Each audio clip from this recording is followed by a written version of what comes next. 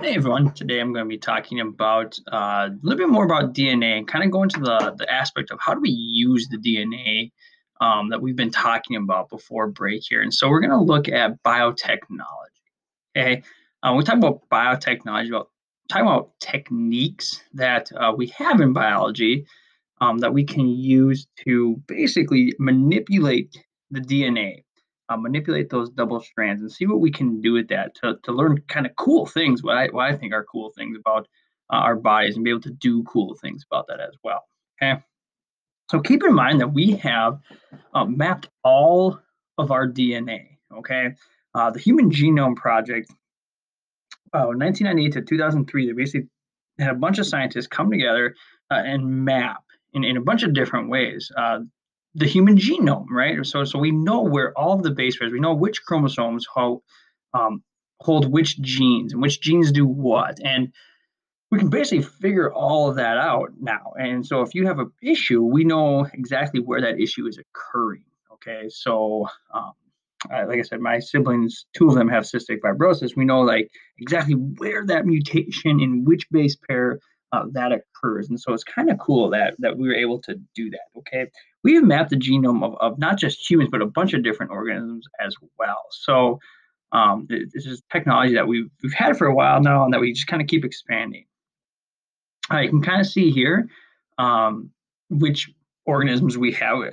1,800 viruses, bacterias, eukaryotic species, and the number just keeps growing and growing and growing as we keep mapping out and learning more about different organisms and their genomes. Okay, so biotechnology then refers to our ability to manipulate DNA. Okay, so we know where the DNA is, know what it looks like. Now we get to manipulate it. Okay. Sometimes you'll hear it referred to as genetic engineering.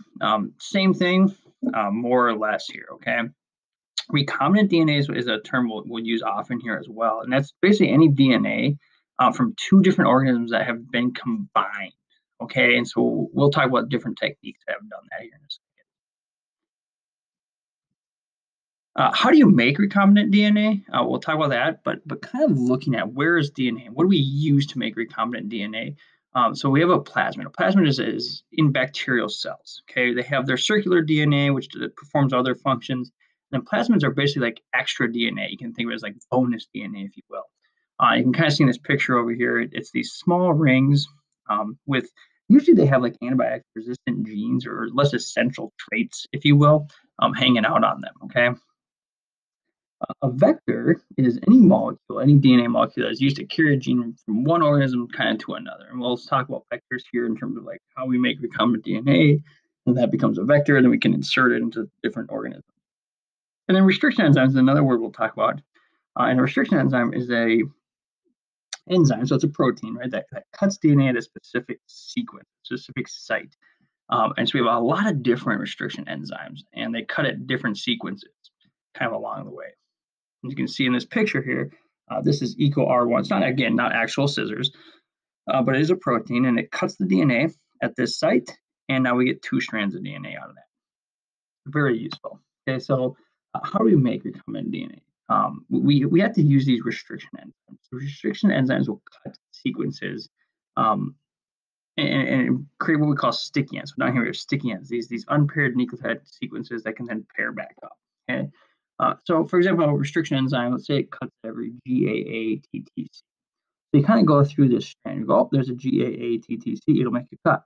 Here's another one, makes another cut. Here's another one, makes another cut. Wherever that is in the DNA, it will cut there. So we can make specific restriction enzymes to cut its very specific site, right? Which is kind of cool. So you can see here, 3 cuts. We have 1, 2, 3, 4 sections of DNA, each with a sticky end, and those could then recombine. But what we want to use that for is to make recombinant DNA. Okay, so DNA, really cool, gets cut with the restriction enzyme. We have these now sticky ends. Okay, we can cut something else. Maybe we want that antibiotic resistant gene on a plasmid or whatever it is, and we can cut that out and insert that into a DNA that we cut on something else, and we create recombinant DNA. I think this picture does a better job of explaining it. So here's the DNA right on the left that we want cut. Here's our vector, usually a plasma or something that we can put it into. And so let's say we're trying to make more human insulin, right? Someone doesn't make insulin, so they got to create it, or take it, excuse me, have to take it in. And so we can actually create human insulin, and bacteria reproduce really fast. And so we want to insert it into a bacterial cell, for example. So what we do is we take a restriction enzyme, cut out that insulin gene, insert it into a vector like a plasmid, right? And we have to use the same restriction enzymes at the same sticky ends here. Keep that in mind as well.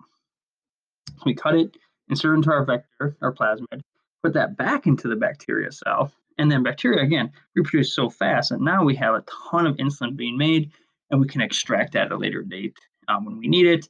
And we now have human insulin being made by a bacterial cell, but we can produce a lot of it. So that's kind of how recombinant DNA works. Here again, cool picture of it, right? DNA from our cells taken out, cut, put into a vector, right? That plasmid, put back into the bacteria, and we can create a lot of something in a very short amount of time. What else can we do? I talked about the insulin one, right? That's a big one. We've created like bacteria that can eat oil, basically. And so again, we're not just talking like benefits to humans in terms of like, oh, we can make human insulin or human growth hormone or something like that, but we can engineer bacteria to do a lot of different things by inserting them. In college, I actually inserted a luciferase gene into some bacteria. Luciferase is the enzyme found in a lightning bug, and that's what makes it glow. And so I put that into a bacteria, and we were able to make bacteria glow. You can learn a bunch of different things from that as well. So it's pretty cool to do. Other genetic engineering things, what can we do with all of this, right? So why study DNA? What cool things can we do? The first one I talk about is called DNA fingerprint.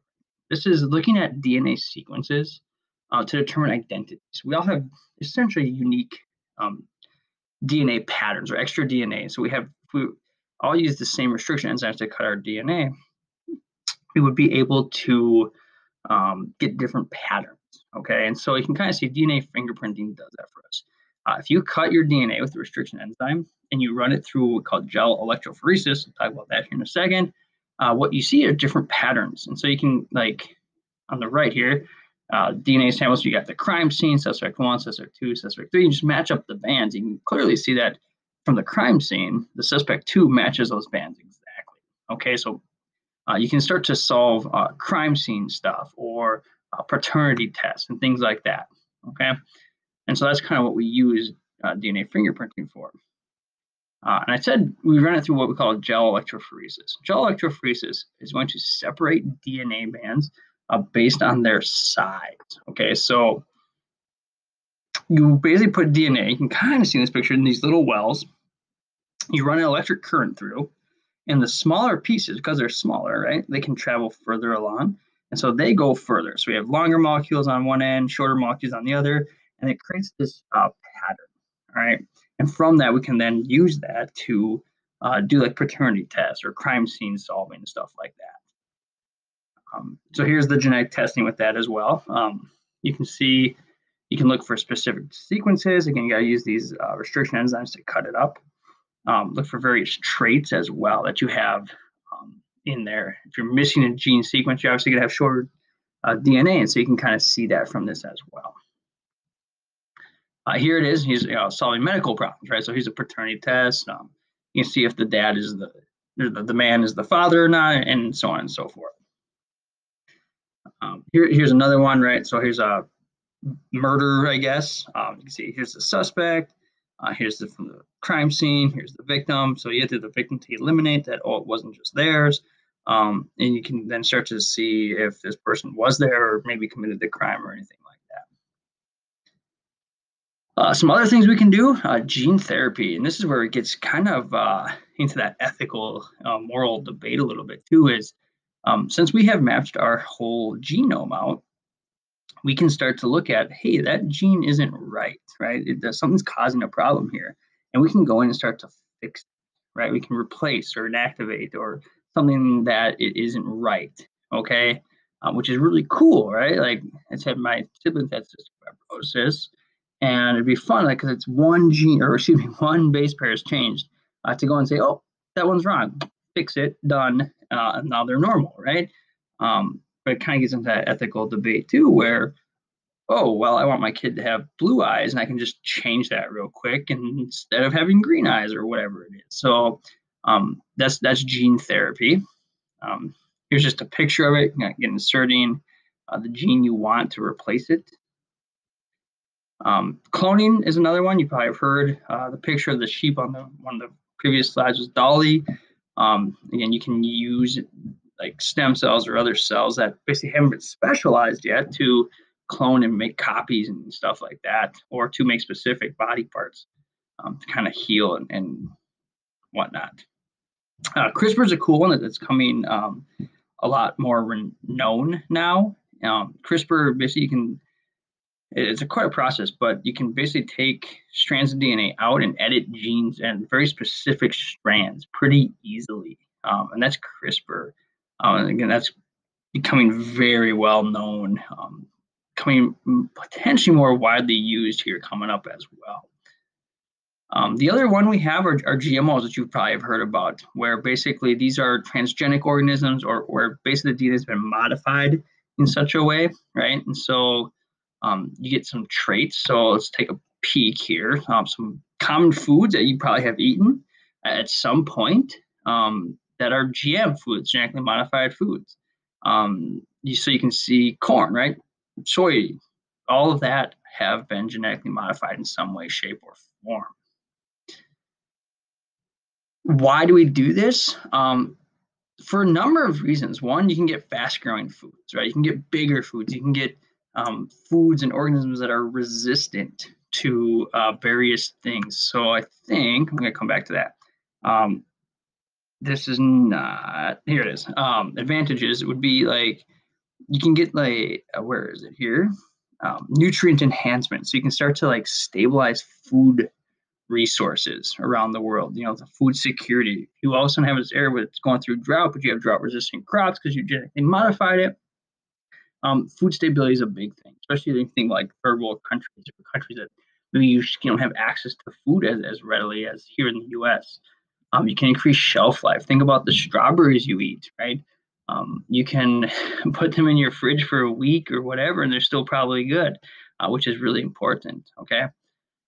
Some disadvantages, though, is you can start, people maybe have allergies to this. You can start outcrossing or cross-pollinating. And so you have crops that aren't GM and they accidentally cross-pollinate. Now they are GM. Super weeds are a big one that have shown up, where basically what we have are, this is a slide, we have these, it's not exactly super weeds, but it's on the same thread of that, is BT crops, right? Where basically there's this bacteria that they insert this gene into that acts as a natural toxin against insects, right? And so now you have these crops that have that. And so if you then basically have organisms that don't die because of they become immune to this toxin, they're going to be harder and harder to kill. Okay, and that's the same thing with the superweeds, right? If you have this gene that you inserted into your crops, and you can then just indiscriminately spray like Roundup and doesn't kill your crops, but it'll kill the weeds. Well, if it cross-pollinates, then all of a sudden you have these super weeds growing.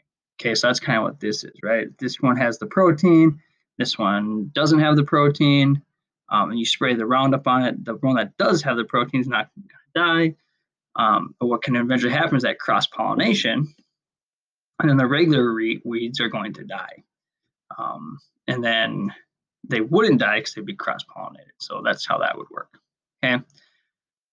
So again, there are some big pros and there are some big cons to a lot of our biotech stuff that we have. Okay.